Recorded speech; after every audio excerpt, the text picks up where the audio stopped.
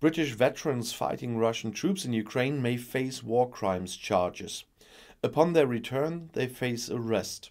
A source in Britain's security services and a government minister told The Times. The background is the British Designated Area Offence law. It was introduced in 2019 in connection with the conflicts in Syria and Iraq. The law bans UK nationals or residents from travelling to any region or country where the UK Home Secretary considers their presence that they pose a risk to security to the UK. According to the government, the law aims to prevent British nationals from engaging in terrorist activities and travelling abroad to take part in or also assist in future foreign conflicts. Neil Basu, head of counter-terrorism in the UK government, when introducing the law said it would have a real operational value in deterring people from travelling to a future conflict and in pursuing people who return from a conflict zone. It's unclear whether the law will also apply to Britons fighting in Ukraine. More than 150 former paratroopers who served in Afghanistan are on their way to Ukraine to fight on the front lines against Russia. They are said to be fighting along with ex-Special Forces soldiers and thousands of others from around the world. A news portal asked the UK Home Office whether there were any plans to include Ukraine in one of the areas covered by the law.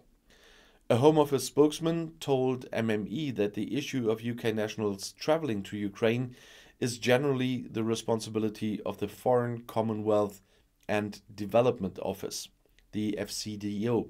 The FCDO told MME that UK nationals travelling to Ukraine would do so at their own risk. According to MEE, it advises against all trips to Ukraine. And according to the BBC, the FCDO also warns British nationals, if you travel to eastern Ukraine to fight or to support others involved in the conflict, your activities may breach UK terrorism or other laws, and you could be found dead upon your not found dead, but find yourself being prosecuted when you return to the UK. Foreign Secretary Liz Truss said on Sunday she supports British nationals travelling to Ukraine to fight. Secretary of Defence Ben Wallace said in response that he don't think Liz Truss said we're going to support untrained people to fight. State Department, well, that's a weird one there. And one should be educated, have experience and not be in the service. But basically it's a dangerous situation, so if you want to fight, be a pro who served, he said. Prime Minister Boris Johnson's office said, we fully recognize the strength of the sentiments of the British people who want to support the Ukrainians. Nevertheless, the British government advises against travel to Ukraine. And UK immigration lawyer Farhad Ansari said that the UK government's comments were at odds with existing government policy on foreign fighters. For more than 20 years, British Muslims who have travelled to war zones to help occupied populations fight against invading forces or oppressive regimes have been persecuted by the authorities. If they were not stripped of their citizenship abroad, they were prosecuted for terrorism upon their return.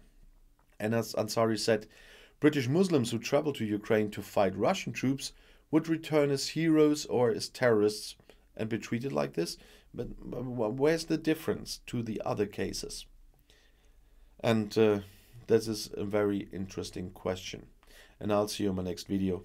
Bis gleich.